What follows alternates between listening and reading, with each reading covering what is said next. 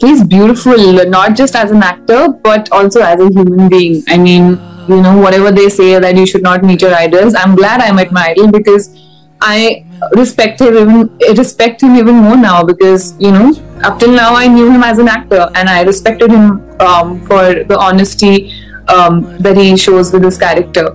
But when I worked with him, I was very nervous, very nervous. In fact, Ranbir was so sweet that he said, this is your scene.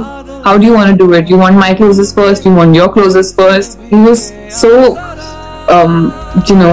he was kind enough to ask me that. And I think that is something that makes him a very special human being, very humble, very giving as a co-actor. Even in my takes, he was just giving his all. He was making sure that he gave me everything. He was doing everything that he was supposed to do in the scene, even though he was not seen on screen. So I think that makes him a beautiful person.